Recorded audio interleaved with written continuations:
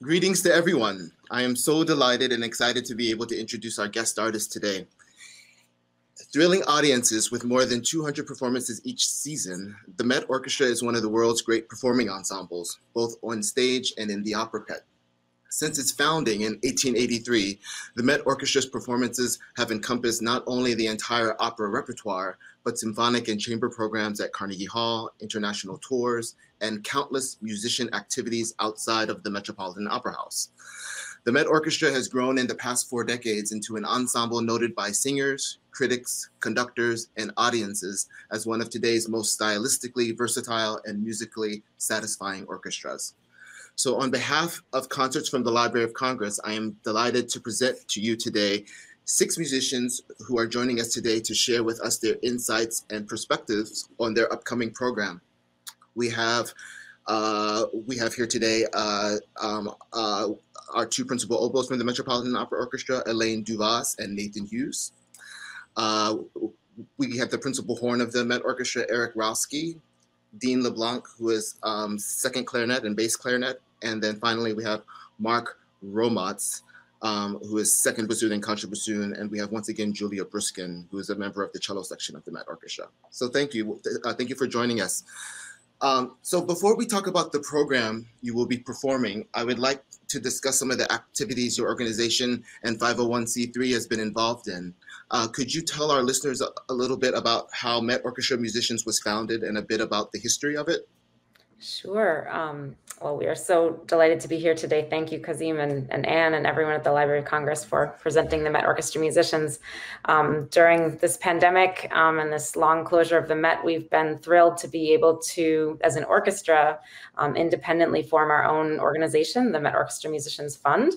And this is a 501c3 that has allowed us to spotlight the individuals who make up the Met Orchestra through programming, to stay connected with our audiences through all kinds of different performances, outdoor performances, pop-ups, educational outreach, and programming, as well as something we call the Met Orchestra Spotlight Series, which is a recorded virtual series that we've put on all year with chamber music performances of our players through our own platform on our website, metorchestramusicians.org.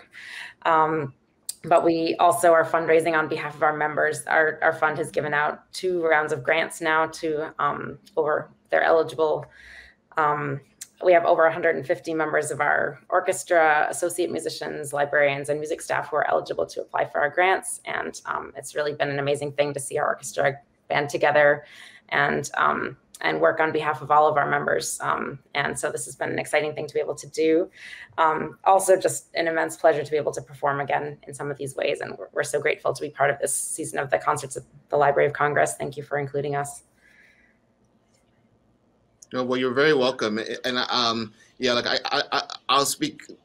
I mean, I'll speak for myself, but probably also for Anne. We both watched the video, and it was just such a. I mean, it was such a joy and a pleasure to hear the grand partita and the arrangement of the selections from Don Giovanni, and of course the summer music. And it was just such a really wonderfully well-made video, so musical, with just wonderful overtones, and like the Mozart, it was just really splendid. So like I think our listeners will really enjoy the video very much. Yeah, these are really our superstars performing in this program today. We're so glad to have so many of our wonderful players to present today. I would say superstars for sure is really just just so well played.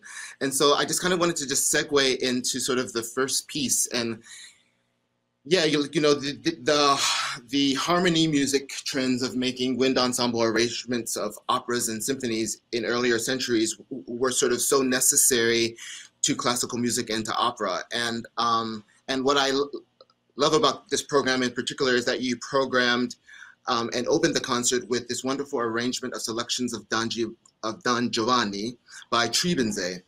And I saw on the Met Musicians website that you have really been trying to make opera and operatic theme music accessible in the pandemic. For example, with your arrangements of selections from operas such as the Grand March from Tannhäuser that was arranged for brass ensemble, or the arrangement for cellos from something from Lohengrin, or the duet of selections from the Magic Flute for flute and cello duo. And so like I found that that's great that you're sort of finding this modern way of doing what Scriabinzé did 200 years ago.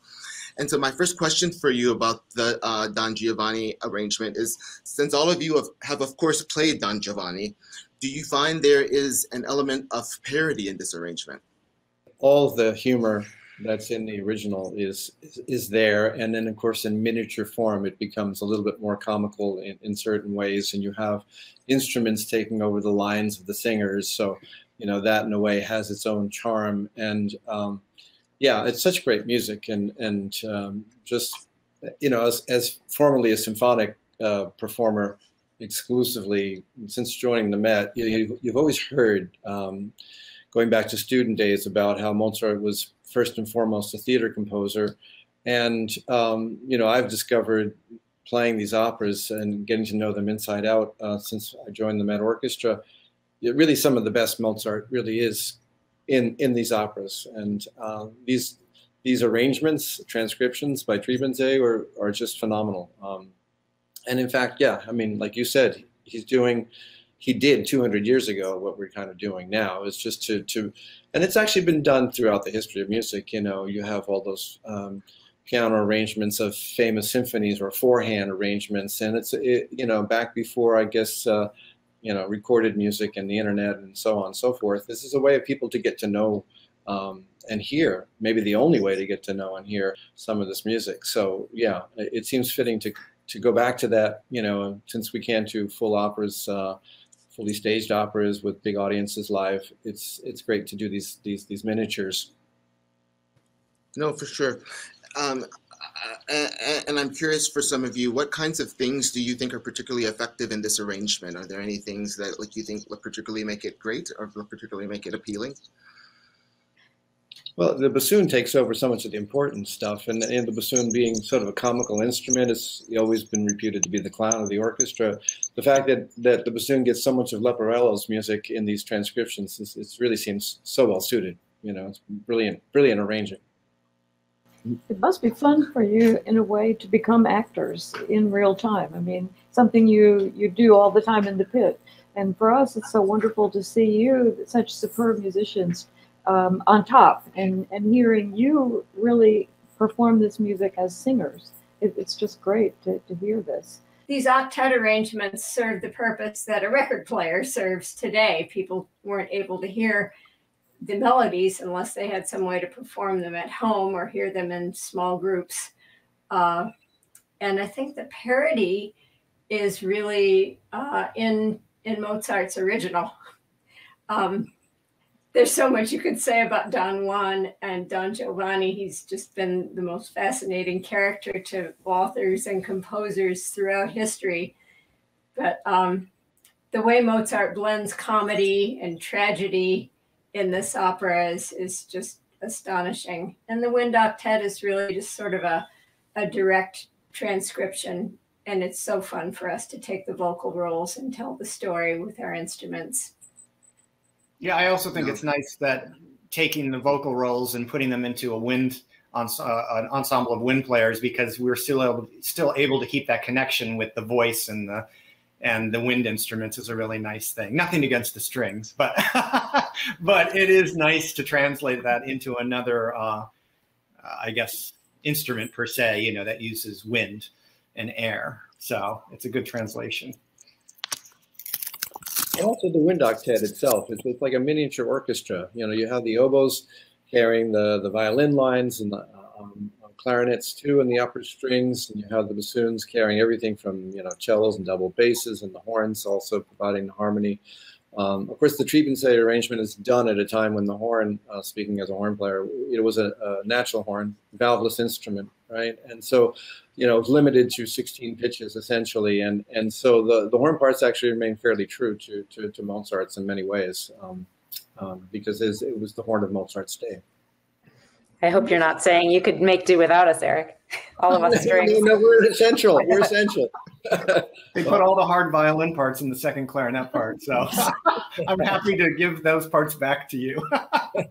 And don't you find that it's inspirational to sort of try to sing the same parts that we're so used to hearing. You know, you sing through your instrument these wonderful lines that we hear on stage, and to try to do that with your instrument is, I think it's a challenge, because singers have so much range with their voice that I think for us to strive for that is a really great challenge.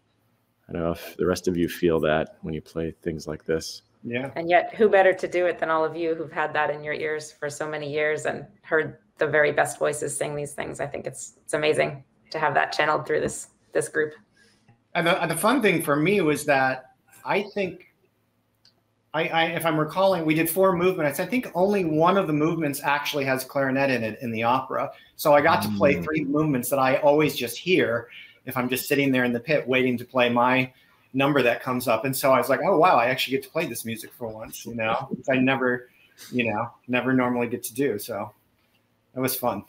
You know, I was thinking about the Barber in the context of how players influence and drive composition, and thinking about the story behind this one, which I read in your annotator's great notes. And I was going to say to the audience that the writer, your annotator, is a member of the MET musical staff, right? He's one of your assistant conductors, David Jackson. These are just fantastic notes, but he tells a little bit of the story, the backstory of the Barber, which was originally conceived for, I think, 3 strings, 3 woodwinds, and piano, or something like that. But what I was interested in is how Barber decided to work with the New York Woodwind Quintet, and he would attend many of their rehearsals and learned a lot about woodwind techniques, which is really interesting to hear. And a side note is I was thinking about how, again, players really grow the repertoire. I'm thinking about what you were saying about the instrumentalists in this time. They were often traveling people, like natural horn players who traveled from city to city, and so on. So in this case, the Barber Quintet, first I'd love to hear from you. How do you feel that, what is it about this piece that makes it such a classic for woodwind quintets? It's always cited as the great piece. And we could talk about the characters, but what for you as players makes it this? I'll just jump in and say, I've always felt it's like really the masterpiece of the woodwind quintet repertoire. It's such an iconic, you know, Southern American flavor that comes out of this music. I mean, it's like reading a Faulkner novel or something, and it's captures really the essence of what one thinks of about the South, and you know, particularly maybe about the time in which the piece was written. But it's just that summer, lazy, hot. You can feel the humidity just listening to the piece, as well as it's just, you know, such a great piece of like an American impressionism in a way. It just gives. You know, it's not programmatic per se, but it just captures like a film score. Maybe it's just images that come to mind as you hear it, of you know, bugs and flying in June humid air, and you know, the lazy energy, as well as then, you know, it certainly stirs up, and the piece just takes off and reaches just a flurry of virtuosic writing, and as the piece comes to a climax, and you just so easily get swept away with it. Yeah, he obviously, Barber, given the fact that he hadn't written any chamber music for wind instruments up to this time, this is, I think, the only piece he writes for wind instruments in the chamber music genre. You know, he really obviously studied and got to know what special colors, what kind of textures each instrument could bring. And I think that's what makes it such a magnificent score for woodwind quintet, because he captures, I think, just about everything that a woodwind quintet could do, just in expressive gestures. The blend, as well as the actually the 5 distinct colors of the 5 different instruments. As a horn player, I would just say, you know, so you're playing a brass quintet, and there's that homogeneous sound. You know, we're all brass instruments. On a wooden quintet, you've got, you know, 5 very different instruments. You actually have 4 different methods of tone production. You got the double reeds of the oboe and the bassoon. You have the single reed instrument, the clarinet. You got a flute with no reed, and you got a brass instrument, the French horn. And so these are 5 different colors that I think, you know, Barber, he just seemed to know what color to reach for at any given moment and make the most out of it. So, you know, I just love the piece, and so glad we got to do this. It was just a great experience to reunite and to play the piece. About the colors, your notes say that the modes use 4 different modes to enable the players to get different colors within a certain section. That was interesting to me. And the laziness aspect, I read that he talked about it should be languid, but not like you're killing mosquitoes. That's actually his quote. But the markings, in terms of the laziness, he actually marks something indolent, I believe, in this. And the piece makes me think of the James Agee Knoxville, summer of 1915. It's interesting you mentioned Faulkner. That's very interesting to me. Any other thoughts about the writing from anyone else? Well, I think most woodwind players agree that this is our greatest woodwind quintet. And for me, it's the emotional quality of it that makes it absolutely unique. And although there isn't anything programmatic except for the title, it is so emotionally charged, and it's really only the beginning that's lazy and indolent. There is so much intense emotion in this piece. I think it would be impossible for anybody to hear it and not imagine a scenario. I mean, it's really for the listeners to imagine their own, for the performers to imagine their own, or he would have specified something. But when he puts something like exultant, ecstatic in the sort of swirling love scene, may I call it, where the flute and the clarinet are playing these amazing, brilliant runs that sound absolutely symphonic. It's hard to think of anybody else writing such a thing for woodwind quintet. It sounds absolutely symphonic, and one is swept away, whether playing it or hearing it. It's just monumental. I mean, and I would just add too, he writes so beautifully for your instrument, Elaine, you know, for oboe. I mean, he has such a gift for melody, and you know, some of the low energy stuff in the beginning, you get this really beautiful, just sort of plaintive oboe solos. And I can't help but think about the Barber violin concerto and the slow moment. It just has an iconic oboe solo. It's just, it's been used in movies, and it's just about one of the most stirring things. So he had a real ear, I think, for also the oboe color and melody for oboe particularly. Yeah, there's a bit of everything for everybody in this piece, and I think he pulled in all the stops for sure. Well, of course, it was Brahms who first famously gave the oboe the main tune in his violin concerto. I'm sure it pains all the solo violinists to stand there and listen to the oboe present the melody before they get a chance. And then Barber did the same thing. And to my astonishment, I found myself with the same role in the cello concerto by Barber. The oboe again presents many lines of oboe solo as the exposition of this slow movement melody. It's so nice. You know, plaintive melodies are the specialty of the oboe, and most of the composers give us that role.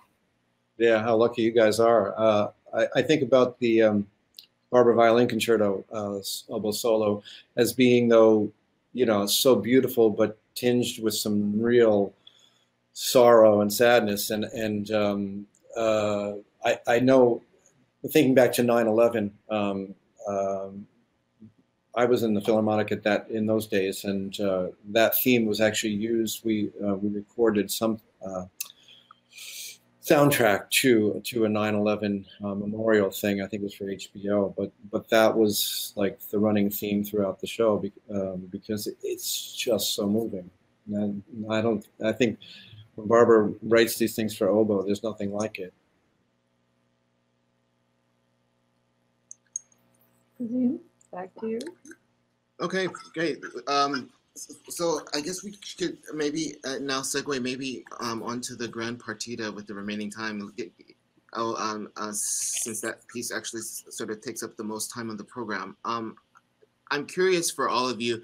The Grand Partita is both of its time and timeless, I guess you could say. It's beloved in both pop culture, like through the movie Amadeus, and there's been like, and I'm curious, what was your first introduction to the work? Was it through that movie, or was it actually through a live performance?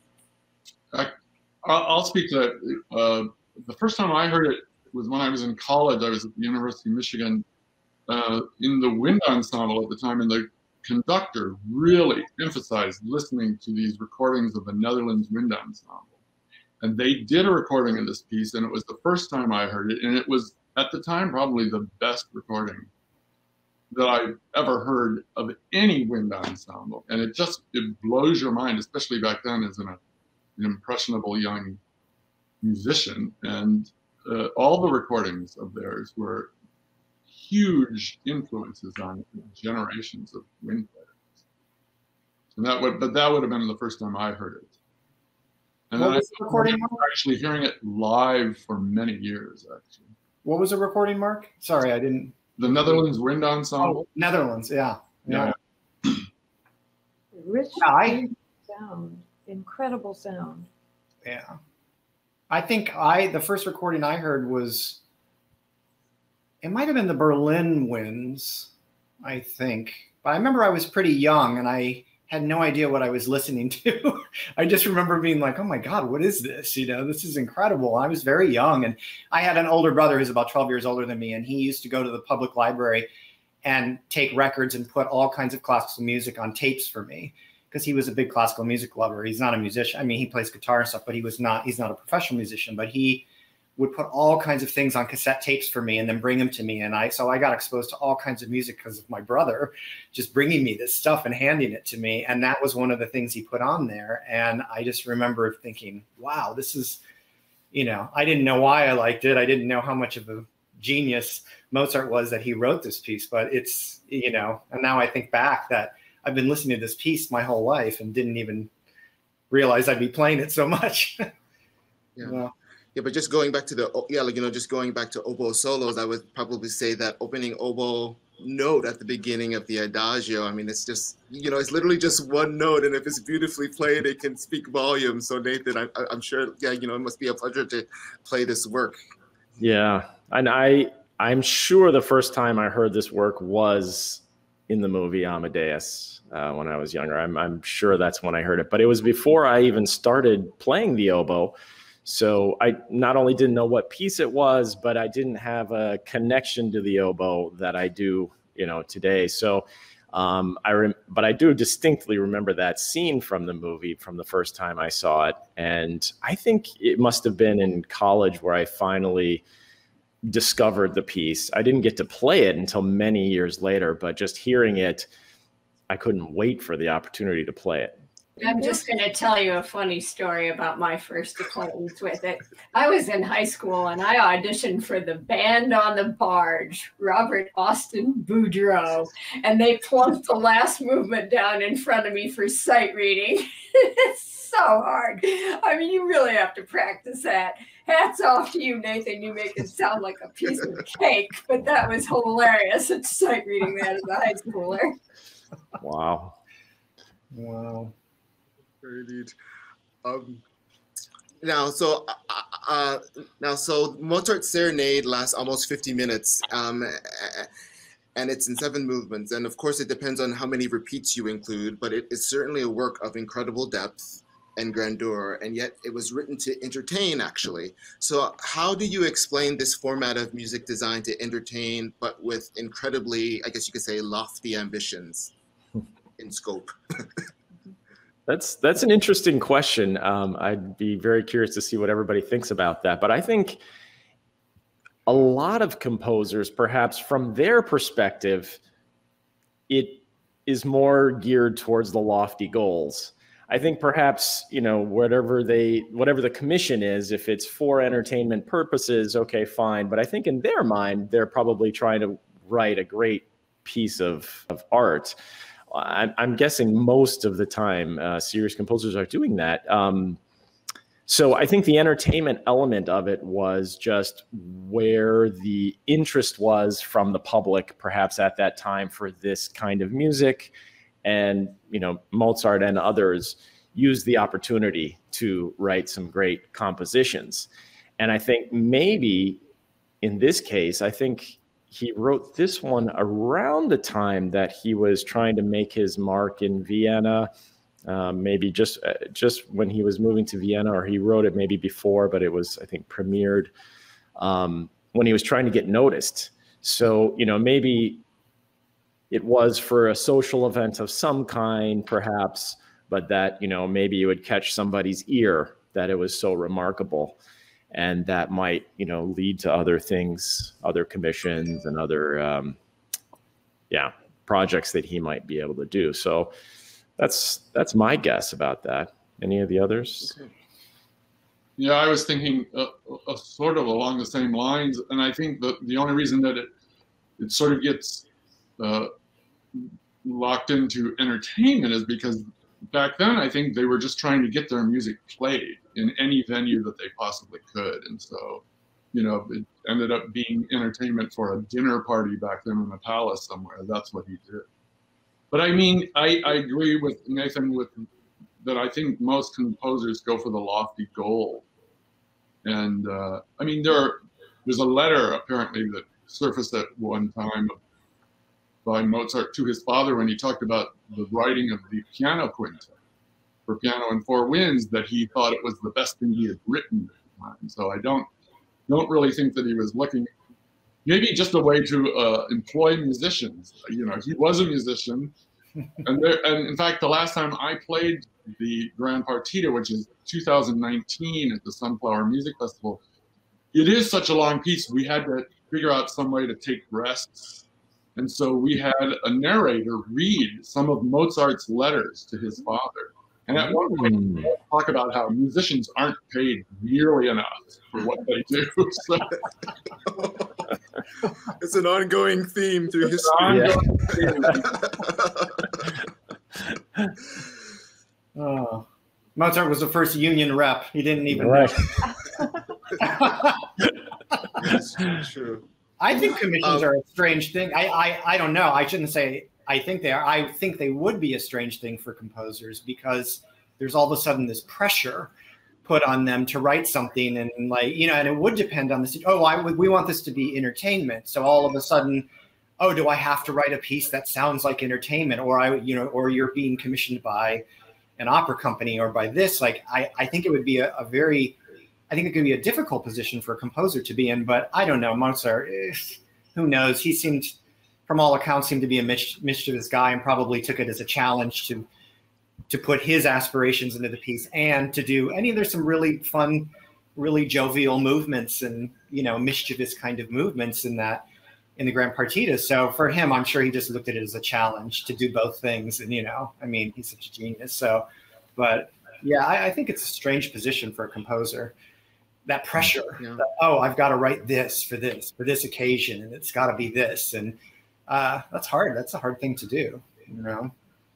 That's true. Speaking of paying composers for their work, one could tell an interesting story about the Barber summer music, that in lieu of a paid commission, Barber decided to ask for donations from the audience, and it was guaranteed that he would get the first $2,000 of donation from the audience. And the audience, therefore, felt very invested in the success of the piece. Wow. Oh, it's a very good model, actually. It's a very good model to try today. Going back to the Mozart, like especially for Dean, like, you know, Mozart, he got to know Anton Stadler, the famous clarinetist, for whom he wrote the clarinet quintet and the concerto, and for so many other pieces. And yeah, you know, he also kind of discovered Stadler's instrument, the basset horn, which you're playing on in the Grand Partita. And so it's clear to me that this meeting between Stadler and Mozart conspired to produce an explosion of ideas. And I'm curious, do you think that the use of basset horns is Mozart wanting to experiment a little more in terms of sonority?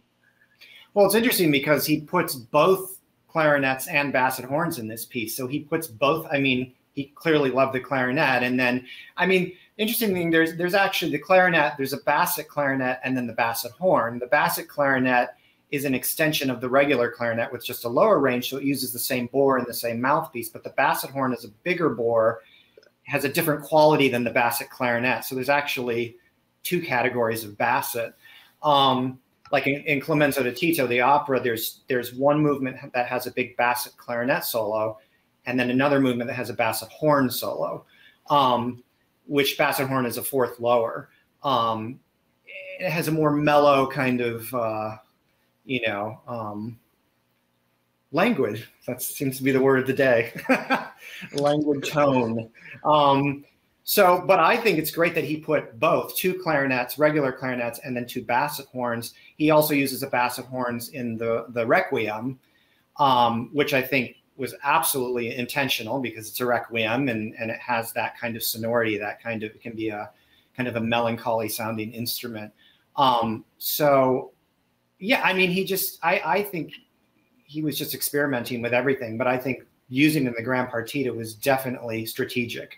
It was because he wanted to have both sets of clarinets and really distinguish different melodies and different sonorities, within that piece and be able to have a full range of the clarinet. There was no bass clarinet at the time, so, Dean, you go back and forth seamlessly and make it look very easy, but for the player, are there challenges to switching between those instruments? Or Oh, it's like completely different instrument. It's a totally different, it's a different animal. Basset horn is unwieldy and doesn't want to cooperate and is a challenge at every moment. But it's really fun. In a way, it's almost liberating to have that because it's just so different than the clarinet that you have to be in a completely different frame of mind when you play it. Everything, how you produce the sound and the whole, everything about it is just totally different. So, but it is a really unique sound. And I think it really adds a lot. Strauss used it a lot too. Strauss in his operas, there's just straight basset horn parts in some of his operas or doubling on bass clarinet. Very soloistic parts too. And I thought it was, excuse me, interesting that Strauss really took on the basset horn as a major solo instrument in the orchestra. And I always wondered if that was influenced by Mozart, Strauss also used it a lot in his chamber orchestra, or chamber pieces, I should say. Ooh. The sonatine, the suite, I think, maybe not the suite so much, but the larger ones, the Happy Invalid's Workshop and the Happy Workshop or something. I think there are basset horns in all of those. Yeah, it's definitely different. It's an interesting instrument, and it still has an upper range, but just the lower range is such a great sound, and very interesting.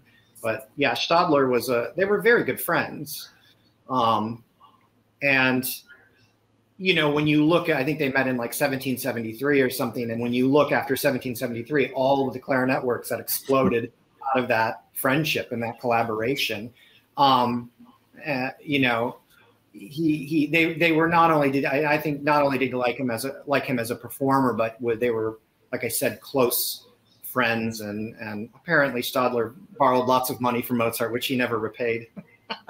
So Mozart must have really liked him, and I think Stadler also joined the Freemasons, and so yeah, it was. I from what I understand and what I've read about their relationship is Mozart actually was his composition was very influenced by Stadler's ability to play and what he could do on the instrument, and started crafting his music almost to fit Stadler's technique and ability and stuff, which at the time was I think was pretty phenomenal, considering there was not very many keys on the clarinet, and with accidentals and stuff, it was a lot of strange fingerings to make those different half steps come out with all the keys. So he had to be a pretty phenomenal player to be able to play this stuff, the concerto and all of it. So,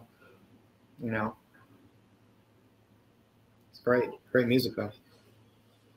It really underlines what we were talking about earlier about how musicians help to create the repertoire.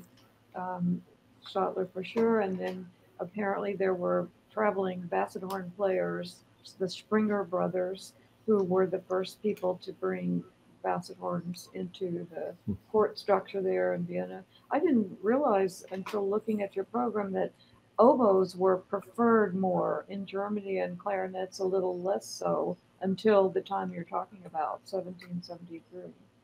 But these basset horns, now I understand from your comments why your annotator says that basset horn can be cantankerous. I didn't understand that before. Oh yeah. It fights you all the way. It's a good fight though, it's fun. Yeah, you have to fight the good fight for Mozart. Right. Right? You just keep doing it. Push forward. Do you agree with true. E.T.A.F. Hoffmann's description of the sound as like the scent of a red carnation? As a thing. That's funny. I don't know. I never thought of the sound as having a scent to it. Yeah, I'd like to actually talk about one other characteristic of Mozart's serenade, and it's the fact that it contains actually, not just one minuet, but two minuets and 4 trios, which is actually very unique, actually, I think. And these 4 trios, they range from a kind of a minor key elegy to a Ländler. And I'm curious for those of you that played it, in your view, what importance does folk music have in classical music? And do you sort of feel that our affinity with this element could be lost throughout time as we get further and further away from Mozart's time? That's a big question. I think it's hard to answer that. I think in the Grand Partita, him putting in 2 sets of minuets with double trios, my guess is that he was just going big. He was just going big in every way possible. He was going to have 2 minuets and 2 sets of trios. He was going to have 2 adagio movements. He was going to have 13 players instead of the normal 6 or 8. It was going to be an hour long instead of 20 or 30 minutes long. He was going to experiment with the basset horn because this new invention had only been around for a while. So I think he was just going big with this piece. So, and of course, it had been very common for minuet and trios to be in many of these serenades, many of the symphonies. This was a normal compositional technique. But the big question you're asking is whether or not we're sort of losing that a little bit in classical music is a tough question. I guess if you think of folk music as relevance to what's going on at the time or something, music like that, yeah. I mean, I can think of examples of current composers who do try to include some sort of modern day element into their music. And maybe it's not exactly a folk tune or something we might hear, in the pop realm or something like that, but they do other things. I was just thinking of this piece by Todd Macover. He wrote a piece for the Philadelphia Orchestra called Philadelphia Voices, and he's actually been composing, I think he's been getting commissions by many cities to write a piece that sort of shows characteristics from that city in the piece. And in this particular piece, there's one portion in the piece where he actually has the sounds of a Philly cheesesteak being made in the piece. And, it was funny. I played this in Philadelphia with the Philadelphia Orchestra where, of course, they all were very, very into that. It was really funny. But then we took it on tour and did it at Carnegie. And the audience still had a reaction, but not quite as much as the people that are from that town. And I think, anyway, I do think it's still going on today. Composers are still trying to stay relevant and, connected with our modern day ears and opinions and everything.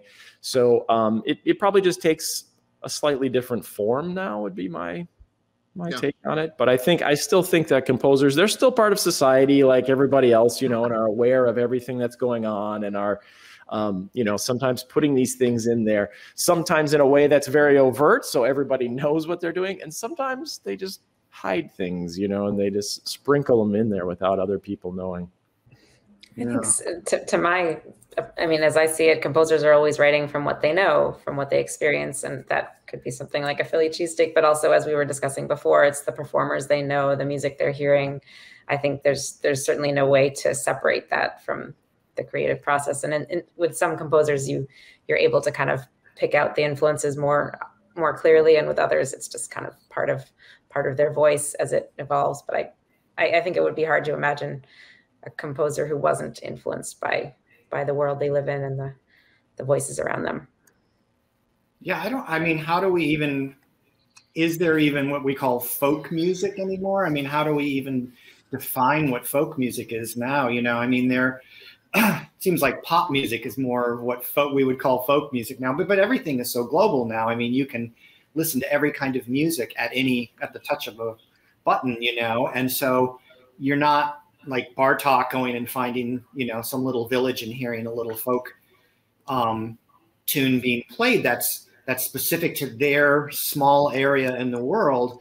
Well, now you can just go on and listen to that anywhere you want. And every, musicologists have documented it all and recorded all kinds of stuff. And so it's like, how do you even define folk music anymore? And like, I think what, like Nathan was saying, Julie, like they're pulling just from whatever culture is in front of them at the moment, whatever music, whether it's pop or whatever it's defined as, and they will interject that into their music now. But yeah, I don't even know, is folk music, what is that now? It's like, it seems like nothing's separate anymore. You can get anywhere and go on Google Earth and do a satellite image of a little village. And it's crazy how much we're so, so everything's so accessible now. So I don't know. It's an interesting question. Yeah. Mm-hmm. I think it's been going on for a long time. Even, Aaron Copland in his Appalachian Spring used a shaker melody or whatever they call it. And I've played chamber music by William Grant Still that was based on some folk tunes. In fact, I think it's called Folk Song Suite or something like that. Rafe Vaughan Williams wrote his folk song suite, actually. So, yeah. It continues, I think. Yeah, it continues. But it seems to be based on older folk tunes. Like, I'm not sure, is folk music actually, is it still developing, or did it stop somewhere? That's just a question. I'm not saying I know. I'm just saying, like, did that tradition kind of stop, maybe, probably not in some of the more isolated areas, but yeah, it's just an interesting phenomenon, the globalization and how that's affected music in that way. I think you're right. There's so much more cross-pollination, and certainly a lot of artists are connected to many different styles. Although I do still feel that composers from different parts of the world have a different kind of side. I think, even with access to all of that, in a lot of cases, there's still some sense of one surrounding that's, I don't know. It is an interesting question, though, at this stage, what folk music would mean, because it used to be something that was just a way of carrying a musical tradition within a smaller community. And now that's kind of opened up, how does that change that tradition? I didn't want to interrupt the discussion of folk music, but I wish that I had said something in support, maybe even in defense of the Woodwind Quintet. Since we're editing, this goes back to the Woodwind Quintet. No, please. It was, in many places, it was fashionable to disparage the Woodwind Quintet, because it was 5 different instruments and not as homogeneous as a string quartet. But the Woodwind Quintet is the core of the orchestra wind section. Learning to blend those colors and add something unique is certainly a challenge, and one of the most interesting aspects of playing a woodwind quintet. And So I just wanted to say that I think the 5 different instruments thing is not a disadvantage. It's something for us to embrace. And you represented amazingly. And did you have anything you wanted to add for Mozart? I wanted to just mention to viewers that you will find the actual holograph manuscript of this work, the Grand Partita, on our website. It'll be easily to find. The quick way to get to it is just by typing Musical Treasures Consortium, and then you find Grand Partita of Mozart. You'll see his writing is the title, not Grand Partita. It was not his title. It was added much later. But anyway, this is one of the many resources you can find. The library has owned this since 1941. And you can actually buy a facsimile copy too. One that was sponsored, a reprint was of a facsimile that we made, was sponsored appropriately by the International Bandmasters Association. So I hope people might have a chance to look at that. Wonderful. I own that facsimile, and it's a treasure. It's so amazing to see how neat his handwriting is and how there are just so few corrections to anything. Yes, that's great. Incredible. Great. Well, is there anything that anyone would like to say in closing? We're coming to the end of the hour. So is there anything that any of you would like to add before we close? I just want to say one more thank you to all of you from the Library of Congress for including the Met Orchestra musicians in your programming, and to all of our players. We had, I think, 4 different people fly in for this recording, actually, from as far as from Washington State and from South America and from all over. And this was really, for me, an inspiring thing to see our players come together in this way to perform, to hear you guys again, was really wonderful. Something that helped get me through this year. So thank you all. Yeah, thank you. Thanks. Oh, great. Thank you. Well, thank you to all of you. I was just going to say, although there are currently no opera performances, the Met Orchestra musicians have still been very busy. And I encourage our listeners to check out their website, metorchestramusicians.org, and to check out their various initiatives, grants, concerts, and additional content highlighting the members of this amazing ensemble. So I'd like to thank all of you, Mark, Elaine, Julia, Eric, Nathan, and Dean, for taking the time to speak with Anne and I today. And we look forward to seeing you again soon, hopefully in person.